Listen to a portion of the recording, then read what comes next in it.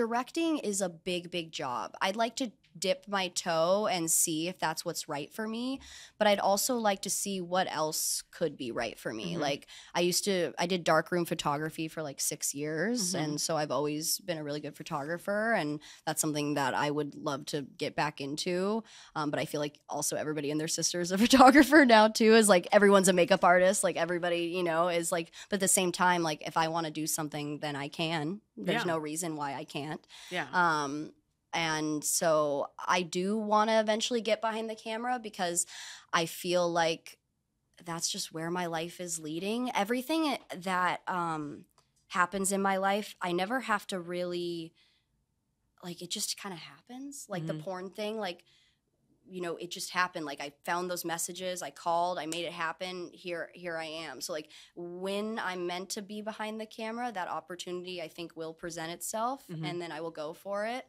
If it doesn't, we'll see. But I know I'm a little bit away from that. Like I've noticed I really enjoy writing scripts. When I wrote that script, like I really was into that, and I really like creative writing. So it's always something that, you know, I can do. So there's a couple things that I want to do behind the camera besides just directing. And I kind of want to dip my toe in each of those little things before I figure it out. Like I've said this a couple of times, but like I've wanted to PA, like I've wanted to do like another job on set besides, you know, but I've always heard that like people make judgments about like, well, if a female talent starts doing that type of stuff, maybe she isn't shooting as much, or like maybe she isn't. And it's like, I don't think it has to be looked at like that. I think that's just hearsay. Like people can do whatever the fuck they want, and if they want to go and try a couple days of doing that, then that's completely okay. I think it's great to start with PAing because I mean that's how you learn. It's the foundation of everything. Yeah. I mean, because being a model, like you're not going to be able to absorb all that information because your job is to be there and to perform. Right. So, you know, being a PA, I think is definitely like a more, I mean, it's a great introduction. Yeah.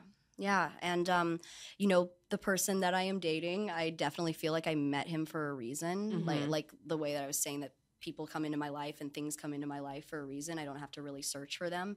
You know, it's like I feel like I met him for a reason as well. And like he's taught me a lot of stuff, and that's really exciting. It's also something that I was very resistant towards because I want to learn on my own. And I don't want anyone else to be the influence as to why I learned that, you know? And he tried to let me know, like, where else are you going to learn from?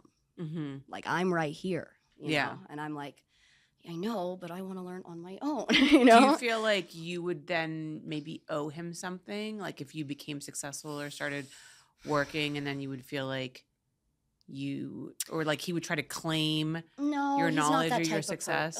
No, he's not that type of person. No, I don't think so. I don't think I would owe him anything at all. No, what I'm worried about is everybody else being like, well, she's only doing that because, you know, she got that because, you know, and that's just, and here's the thing, that's just the name of the game in this industry. Yeah, I mean, like I only got to where I'm at because of my mom. Right. Like if anyone's, you know, like I rode in on Randall's coattails. There's no fucking denying that. Yeah. Like at all. So, you know, and I'm sure that people at the beginning of my career said, you know, oh, well, she's only doing this because, and it's 100% true. My mom like gave me her knowledge, her assistance, her cameras, her sets, her studio, all that stuff. But I also like worked really hard to, you know, stay where I'm at and to also, you know, like to prove succeed yourself. improve myself. Like I work really hard, and I also taught myself a lot of stuff.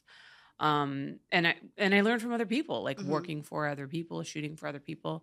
But, you know, I mean, 100%, I mean, we all get somewhere because of somebody else. Yeah.